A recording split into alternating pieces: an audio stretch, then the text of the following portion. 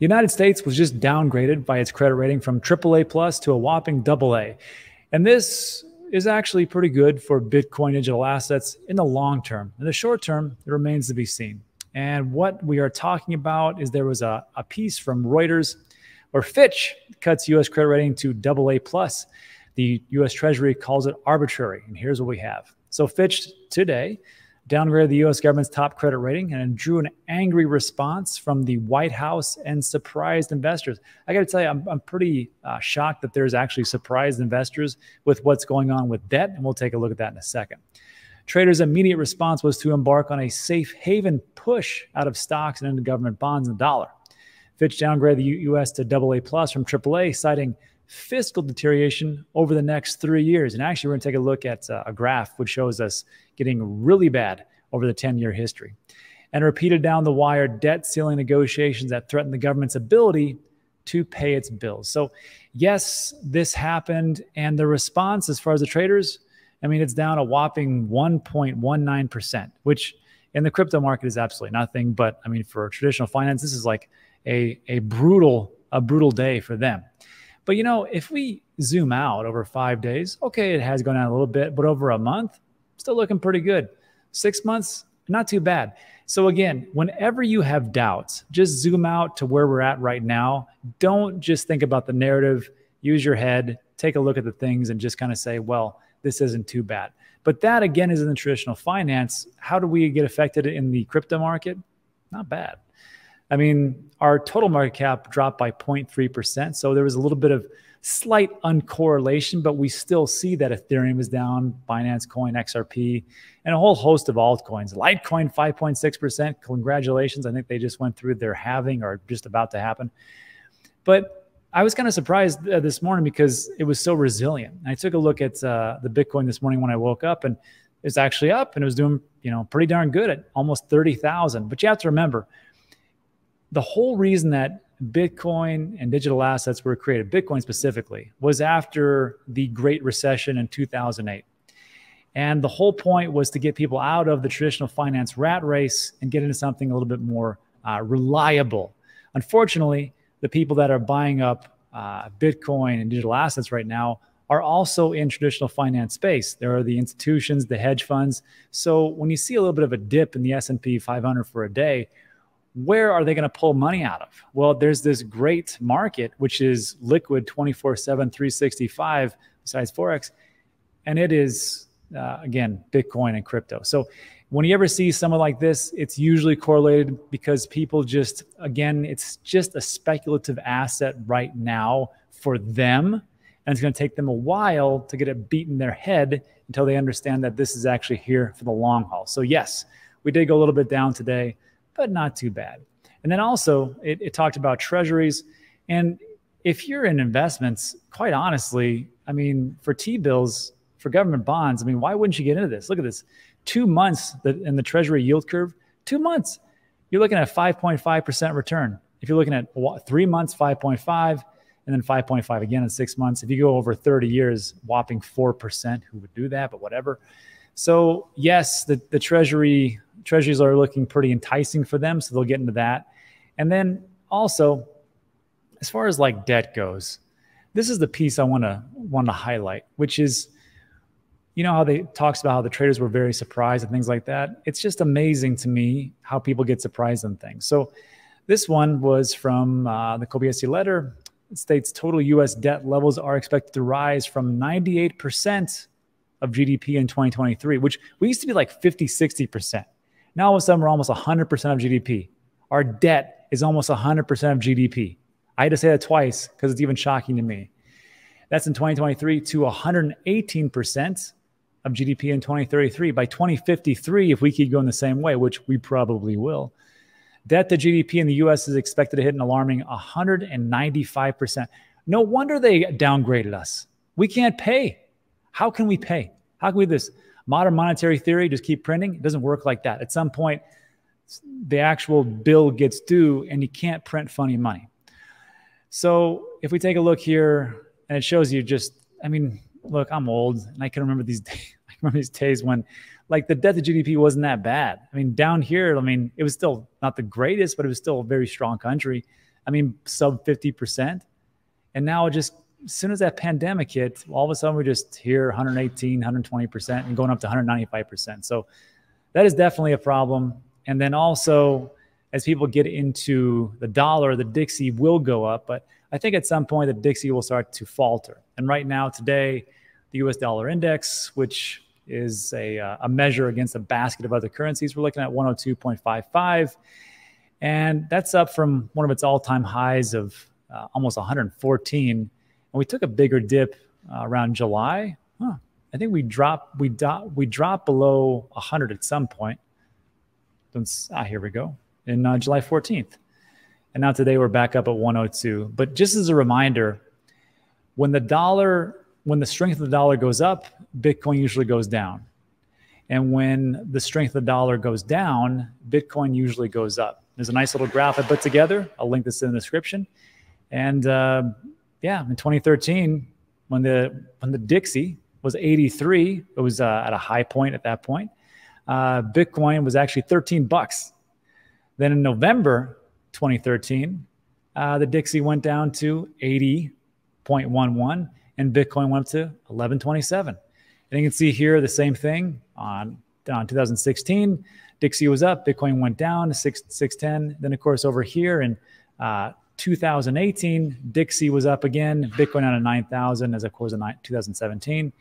And then lastly, we can see that again, when Dixie was down here on November 2021, which the Dixie was 112, which is pretty good actually. Bitcoin went up and then vice versa. So always watch the strength of the dollar because that's what it is. And then lastly, the correlation, we can see that today as far as the Dixie as compared to Bitcoin, as far as correlation. If you're at 0, there's no correlation. If you're at perfect negative, that means that they do the exact opposite. And then if you're in the pluses, it means they pretty much follow those types of things. We can see that Dixie is always negatively correlated, but S&P 500 is usually positively correlated. And we can see down here that it's actually going down just a smidge, but we are still correlated to the market because those people, institutions, hedge funds, want to keep buying up. And then lastly, I will just say this, that for the Fed and everything that's going on with inflation and such, you're going to hear a lot of stories about oil, and the price of oil is going up, and it's just like the worst thing of all time. But just remember, though, it's not the production cost of oil itself. It's because of supply cuts. Now, I'm not a macro economist. I just dabble here and there. But just so you know that Russia and OPEC, they came out and said, yeah, we're going to reduce our actual supply for creating oil. So, of course, once you reduce the supply and there's still the same amount of demand, you will see that, unfortunately, prices will go up, which is the same thing that's going to happen with the Bitcoin halving in April of 2024, when the same amount of demand is still there, but we're going to cut supply. And we'll see how that works out. And of course, also, people are talking about how awful oil production is and things like that. And yes, it has gone up quite a bit since July. We can see it. But again, if you just zoom out, right now it's below 80. It was above 80. Everybody was freaking out. If you look over like past a year or so, you can see that, in all honesty, in 2022, we were at almost $100 per barrel. So just keep that in mind when you hear these types of stories, that it's all going to be okay. And there we go. So let me know what you think about that in the comments section. And let's finish up with a little crypto news. Yesterday, we had talked about there was a case that was being brought forth to Terraform Labs, which was the creator of Luna. And the federal judge, Jed Rakoff, that's his name. I didn't make it up. He came out and kind of went against the Ripple ruling from Judge Torres. And yesterday I talked about how this could be bad for Ripple and XRP. And I know I got a lot of hate in the comments. And let me just say this. I get it. Ripple holders, or excuse me, XRP holders, you've gotten kicked in the teeth for over a year. 2 years, excuse me. And it's been very tough to hold on and keep that community. And you had a big win not too long ago, and what's not cloud that. So yesterday, when I talked about this, I tried to make it clear, but maybe I didn't, that this has no relevance. It doesn't have any relevance to the case that Judge Torres looked over, and the different decisions that she made, which going forward was, in my personal opinion, and a couple of different lawyers out there, it was a win for Ripple. But this piece here, and I'm going to show you why I think this is a problem moving forward. And we're going to chime in from Stuart Alderati and what he says. He is the chief legal officer over at Ripple, and we'll just get into this. So, again, a federal judge denied stablecoin issuer Terra Luna Labs motion to dismiss a lawsuit from the SEC. Judge Jed Rakoff, U.S. District Court for the Southern District of New York, rejected the use of a ruling from Judge Torres, who recently ruled that Ripple Labs did not violate securities laws in making XRP available on secondary platforms for retail investors to purchase. The big distinction was that when Ripple sold them to the hedge funds, there was a form of contract. You can go through and you can read what Judge Torres wrote. You can also follow Alderati, I think I say his name right, and he says the exact same thing. The difference was of course, when you are selling XRP on an exchange and it's you as an individual and you're selling it to another individual, there's no investment contract. That's what Torres says. But the difference was, of course, it just depended on who you were selling it to. Was it a hedge fund? Were you talking to them? Was it directly from Ripple or not? Or was it just from an individual investor? That was the big difference. So in a motion to dismiss, Terraform argued that people bought UST for practical purposes and did not have an expectation of it being an investment. And that's the thing about law. If you have a one on, you can send precedent over here. So now Luna is trying to say the same thing. Like, look, we're not responsible. Like this was an investment, and they knew that there was no expectation of profit or actually being an investment. There was no contract. Attorneys for Terraform also pointed to the recent Ripple ruling, in which Torres said that while Ripple had violated securities laws in selling XRP to institutional investors, that's what she said, retail investors could not have known they were purchasing XRP from Ripple because they bought the token on intermediary exchanges. Judge Rakoff stated this: whatever expectation of profit they had could not, according to that court, be ascribed to defendants' efforts. Howie makes no such distinction, and it makes good sense that a purchaser bought the coins directly from the defendants or instead in a secondary resale transaction has no impact on whether a reasonable individual would objectively view the defendant's actions and statements as evincing a promise of profits based on their efforts.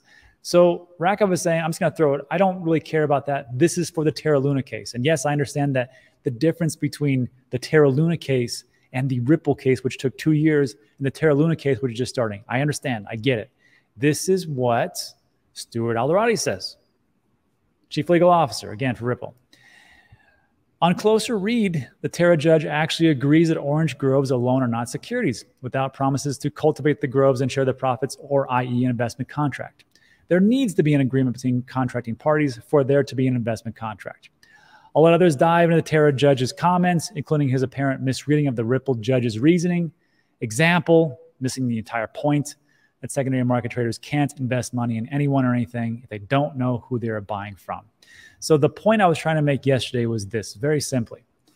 You can get a Judge Torres, because let's be honest, the SEC is going to come through and they are going to appeal this court case.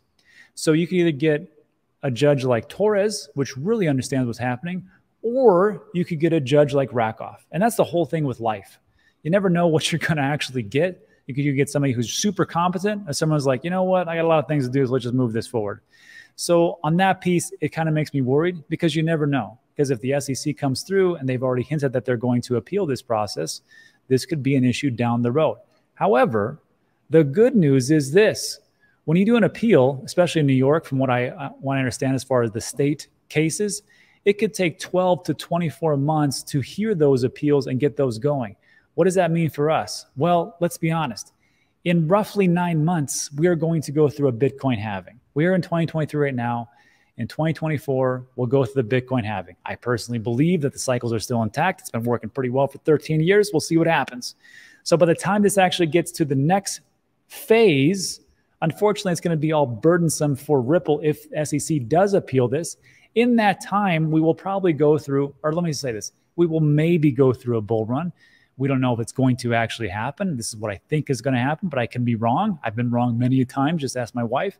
So when we go through this, when this case comes through, maybe at that point, the Bitcoin ETF will actually be approved and we'll be on to a whole nother thing. And if it goes positively or negatively or half a win or half a loss, whatever it actually is, in reality, I don't think it's going to make a big deal for this cycle. But again, I could be wrong. Let me know what you think about that in the comment section as I tried to explain this as best I possibly could. Let's move on to kind of some negative stuff. Negative but positive. I shouldn't say negative and positive. This is actually, once these guys get burdensome or get brought to justice, it's going to be pretty good. So Three Arrows Capital, one of the co-founders, Jeffries, says the U.S. court can no longer tell him what to do. So before I move on, the whole thing with Three Arrows Capital, you know those collapses with FTX and Voyager and Celsius and a host of other ones, it mostly has to do with this group right here. And not everything, but these guys, Three Arrows Capital, they were doing some pretty shady things and they took all of our money. I mean, not all of it, but a big, huge chunk of it. And now they're living abroad in Bali and these different places, very nice places. And they're buying yachts and they're buying condos, and they're buying everything else with your money. And we're trying to get that money back from the courts. And they're like, nope, we don't want to do this. So here's what we got. Three Arrows Capital co-founder Kyle Davies said he renounced his U.S. citizenship and that U.S. courts no longer have jurisdiction over him, which is false. U.S. born and raised Davies renounced his U.S. citizenship in 2020. For the avoidance of debt, I am not subjecting myself to or accepting the jurisdiction of the courts in the U.S., which is hilarious because they're still going to get him. So this came after months of attempts to force Davies and Three Arrows Capital co-founder Suzu to cooperate with the effort to liquidate their failed hedge fund and repay billions to investors. So when we talk about the process of Chapter 11, Chapter 15, and we're trying to claw back some of these funds, a lot of this is from Three Arrows Capital. And that is Voyager and Celsius and some parts of FTX. If these guys would just stand up and go, you know what, we promised something, we couldn't do it, here's your money back. I know that sounds super naive to say, but it's just the truth. That's what they did. If this happens, of course, unfortunately, I have to go through the courts, but there wouldn't be so many people with holes in their investment. So their company, what they did is they have assets in the BVI, or British Virgin Islands. Chapter 15 bankruptcy protection in the U.S. in order to benefit from the legal shields against creditors provided by U.S. bankruptcy. So what they did is they said, we're not U.S. citizens, but we're going to file Chapter 15 bankruptcy protection in the BVI to get us these U.S. bankruptcy protections. Amazing how that works. Liquidators asked for Davies to be held in contempt of court, possibly subjecting him to a $10,000 per day fine until he responds. Remember, that's your money that he's paying that with. 3AC founders retreated to Bali after costing investors billions with the implosion of their investment fund, and they just don't want to give it back. They're like, no, we earned that. Unbelievable. U.S. financial regulators and criminal prosecutors can still issue enforcement actions or pursue indictment of foreign nationals believed to have committed crimes in the U.S. or involving U.S. citizens or entities. So even though they renounce their citizenship, it may not matter. And hopefully they get what's coming to them. Let me just think about that in the comments. And then to finish up, a couple more pieces. The U.S. government's investing BlackRock for Chinese investments. This may be nothing, but it is kind of weird in the timing, especially when they just came through and said, we want to do a Bitcoin ETF. So we'll see. And the whole point of this is Americans' retirement funds are unwittingly fueling Chinese firms. The U.S. has flagged over security and human rights issues. Lawmakers say House of Reps Select Committee on the Chinese Communist Party notified BlackRock on Monday of the probes in their activities. The goal of the investigation is to gather facts that would inform the U.S.'s China policies, including American capital flows, routing massive flows of American capital to such Chinese entities. The U.S. firms are exacerbating an already significant national security threat and undermining American values. Again, this could be nothing, but I just find it as very odd timing as the SEC has just validated their application for a Bitcoin ETF. We'll see how it all plays out. I'm still under the impression that this will not get approved, but I sure hope that I'm wrong. And then also, I think this is good news for Bitcoin in general. Brian Armstrong was just going through tweets between him and the former CEO of Twitter, Jack Dorsey.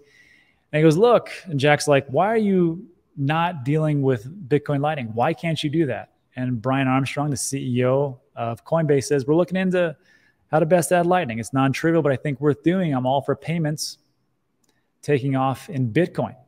Not sure why you think we're ignoring it, but we're doing it. And then Jack says, no doubt Coinbase introduced more people to Bitcoin than anyone else. And then there was a piece here. Udi says something, great news. And then one of the CTO developers came out and from Cash App and said, look, if you want to do this, we'll show you exactly how to do it. Brian, just DM me. And Brian said, yes, I would love to talk to you. So that will be good news for Lightning Network and making things work. But I got to tell you, as far as like, if you don't know what the Lightning Network is, it's a layer 2 solution that sits on top of Bitcoin. So instead of using things on chain, which can be very expensive if you do all the transactions on chain, let's say me and you start up a fund or I want to pay you. So we have a channel together and we do like, let's say 100 different transactions. Those just go back and forth and back and forth. I pay you 7, you pay me 6. And then I pay you 10 and you pay me 15. And then back and forth until the one point where we say, okay, let's settle this transaction on chain. Then we pay that fee. And for all those transactions, it's pennies on the dollar. So that's essentially the most simple way that I can put it. And I think it's good because it's cheap. And how cheap is it? This is interesting. James Check, the lead analyst at Glassnode, states that the median fee rate or the fee charge per 1 Bitcoin sent across the Lightning Network is currently 3,000 Satoshis, which is equivalent to 84 cents to send $28,800 worth of value, which is a fee of 0.0029%. You know how much I'm paying for all my online transactions for my businesses?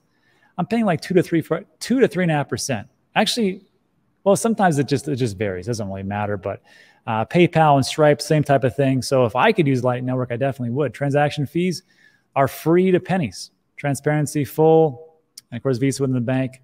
Fund availability, milliseconds, 1 day. Cross-border payments, instant.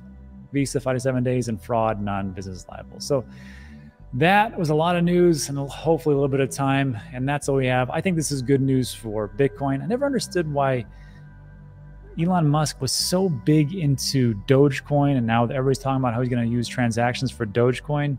But I got to tell you, when we take a look at the transaction fees, as time goes on and we get more people, it could just right up there, just as with everything else. But that's another video. So that's it for today. So look, if you like today's video, give it a thumbs up. Consider subscribing. Everything we talk about is time sensitive, but that's it for today.